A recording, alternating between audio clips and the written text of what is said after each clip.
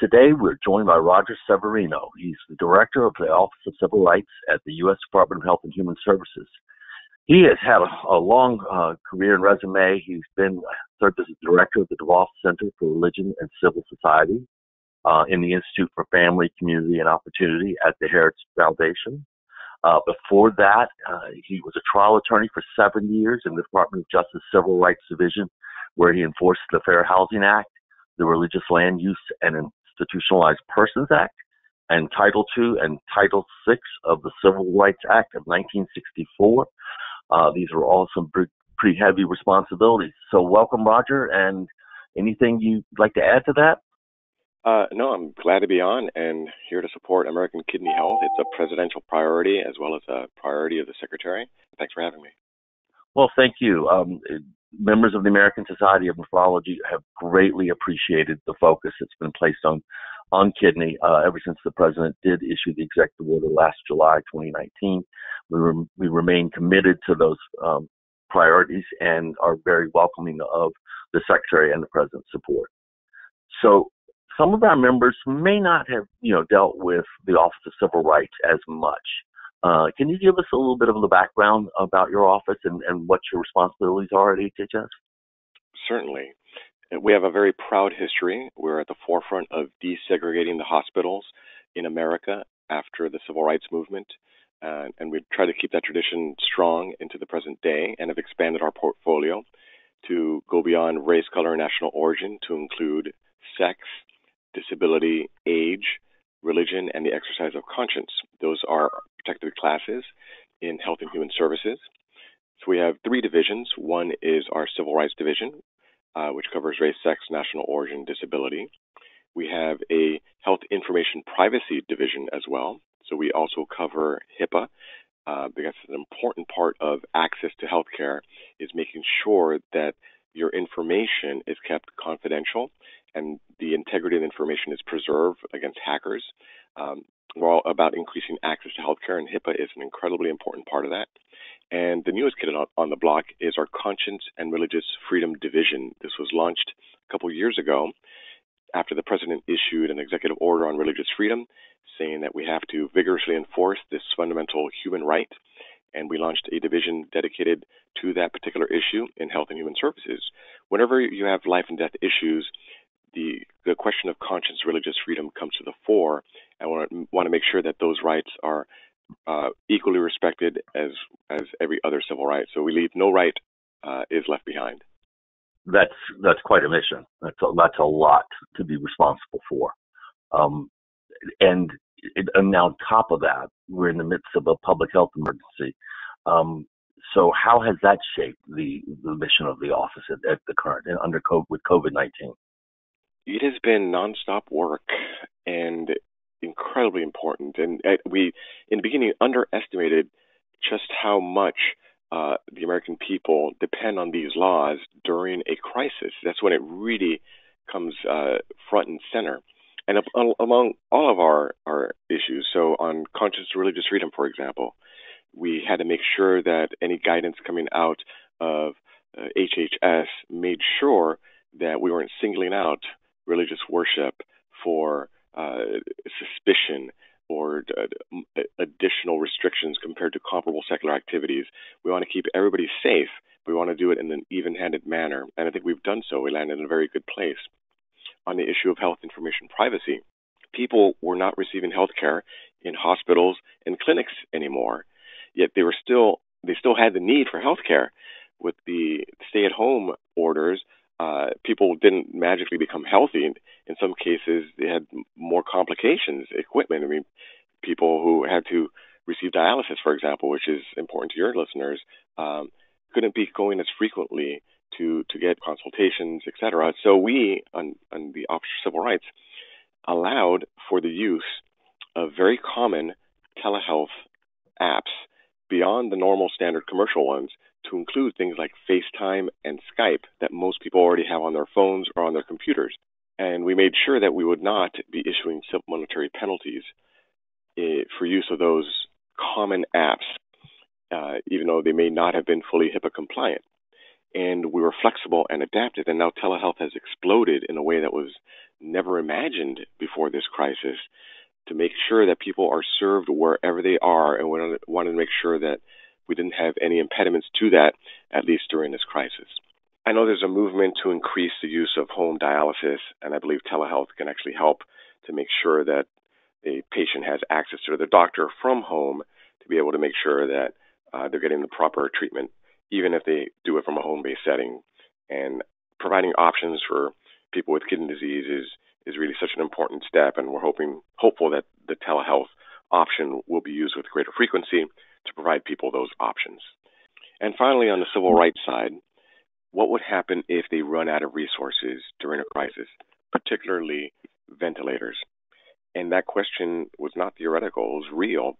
Once the surge was happening in certain states, we examined state crisis standards of care plan and discovered, to our dismay, that several states had exclusion criteria, meaning you're either put at the end of the line or you get no treatment at all, for things such as, quote, profound mental retardation or long-term use of dialysis machines if you have any sort of renal disease or renal failure, and you would be denied access to a ventilator. So we looked at these plans and said that they are actually contrary to law. You cannot have flat exclusion criteria based on disability as well as stark age cutoffs, and we've been so happy to see states respond and change their plans to come into compliance with the law. Well, there is a lot to unpack in what you just said. So I think for our listeners, we want to start first and foremost with our acknowledgement of appreciation in terms of the speed at which HHS moved on telehealth. It was absolutely critical in this crisis, particularly for kidney patients, as you just acknowledged. You know, if you are currently receiving dialysis in center somewhere, you just don't have the option of sheltering in place and staying there. You can't. You have to receive your dialysis treatment. So it was amazing how fast the department moved and on such a broad scale on telehealth. And our members know because they were one of the first approved telehealth users several years ago. So and that's always been kind of unique in nephrology, and we were really appreciative of all the things that you guys did.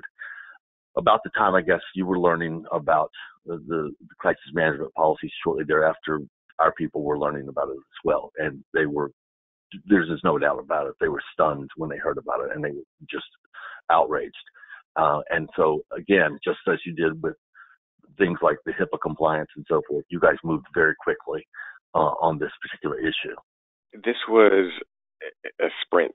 It was the fastest I've seen the federal government move ever, and I've worked in the federal government for many years, and it just shows the crisis level of urgency, and the president mobilized the entirety of the federal government. It was a full America, full federal government response to tackle this unprecedented crisis, and we've done our part by adding as many HIPAA flexibilities as we can to making sure we target the most urgent areas of need, and the crisis standards of care were the most urgent. And thank God we have not had to ration ventilators. However, we still have these plans that are on the books, and we have to make sure that they're all compliant, because this may not be the last crisis our country will face. This may not be the last crisis certain states or localities will face, or even an individual hospital may face if they start running out of, say, dialysis machine access or ventilator access. These are critical questions. We have to make sure that our values as a nation, that we respect all human life and the equal dignity of every life, is reflected in crisis standard of care plans. This is not simply a question of medicine. It never is simply a question of medicine. It's a question of philosophy, morality, and values, and of law. And we have to make sure that our principles of equal treatment under law, especially for persons with disability and older persons, are fully respected. And we could do that while still allowing states to have tremendous flexibility so they could prioritize their own prerogatives within the guardrails of the law. And that's what we've done, and that's what we continue to do. Well, I want to just stop you there for a second and say, are there any particular state examples that you could speak to that you guys had to deal with very quickly? We have three so far. Alabama, which had exclusion criteria that I mentioned earlier. Pennsylvania had deprioritization of persons with disabilities. And most recently, we've reached an accord with the state of Connecticut. And this one's interesting because it's not crisis centers of care per se. It's access for support personnel for persons with disability. And we had a very sad case of a 75-year-old woman who had kidney disease that actually led to an aneurysm and aphasia, which limits her ability to communicate. And she really can only communicate well with designated persons or family members. Got COVID-19, was in a hospital, and was effectively on her own and could not communicate and was in extraordinary pain and very close to dying. And we worked with the state and helped mediate an agreement with the hospital as well. And now the state has recently issued an executive order that requires hospitals to allow admission of designated support persons for persons with disability. We do not want to be in a situation where people are dying alone, and in part because they are not getting the support they need if they have a disability that needs that targeted support. So you could preserve safety during a pandemic while preserving the rights of equal treatment for persons with disabilities. So we're very happy with the actions we've taken, and we commend the states who have been very cooperative in fixing their plans and fixing their policies, and Connecticut being the most recent. It's been a very good partnership between advocates and the states and the Office for Civil Rights. So the Connecticut situation, which is one that I know that a lot of our members are aware of those types of situations happening at times during this pandemic. That's not, though, a national umbrella. Is that correct? You still have to work with every individual state, or am I not reading this correctly? We have national laws. We have Section 1557 of the Affordable Care Act, Section 504 of the Rehab Act, and the AGE Act. Those are national laws, and if you receive federal funds from HHS, and these are usually hospitals and healthcare facilities, you have to comply with the law. And states often receive federal grants, and they often hand them down to subrecipients, and states have to comply as well. The law is national. However, we pursue our cases usually through complaints or compliance reviews of individual states, and we work with states on an individual basis to fix any problems. Now, we've done this multiple times, and states are starting to, on their own, fix their plans, and that's really what we want to see. We want to see self-compliance, voluntary compliance, so we move out of enforcement to technical assistance, and states being able to see models, adopt them, and fix their plans, and that's what we're beginning to see, which is very encouraging. Thank you for clarifying that for us. That leads me to a question. If our listeners are seeing something that they think is discriminatory or something that they think is questionable, where do they go? How do they approach this? The best way is to get educated on our laws and to file a complaint with the Office for Civil Rights. You could do it on our complaint portal, www.hhs.gov/OCR. That is for Office for Civil Rights. File a complaint on our complaint portal, and that is the best way. And the cases I mentioned to you of Alabama, Pennsylvania, and Connecticut, they came from complaints from advocacy organizations, and you don't have to be a lawyer. You could just be a person who feels her rights may have been violated. File a complaint. Let us worry about making sure that there's the funding streams that are connected to the law, but we want to vindicate people's rights, and that's what we're here for. We're here to serve, especially during a pandemic. The full panoply of rights are not suspended. In fact, they are more important than ever during a crisis such as this. You guys have had your hands full. It does sound like that. Kind of, what else do you want our listeners to think about as they listen to this podcast? I think you always have to remember, when there's a time of crisis, our values are tested.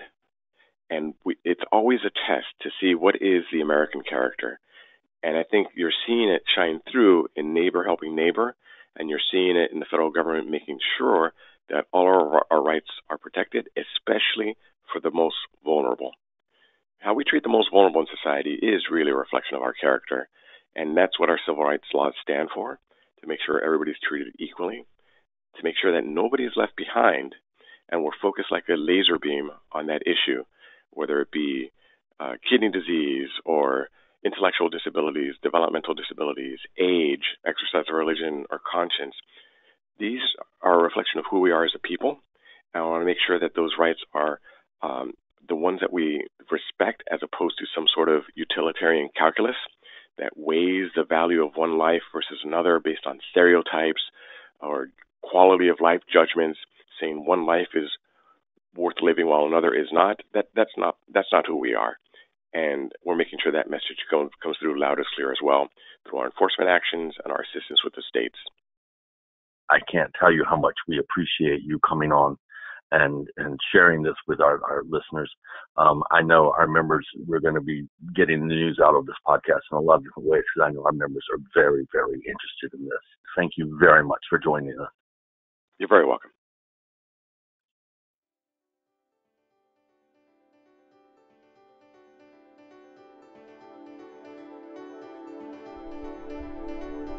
This podcast is copyrighted by the American Society of Nephrology. All rights reserved. All content in this podcast is for informational purposes only and is not intended to be medical advice.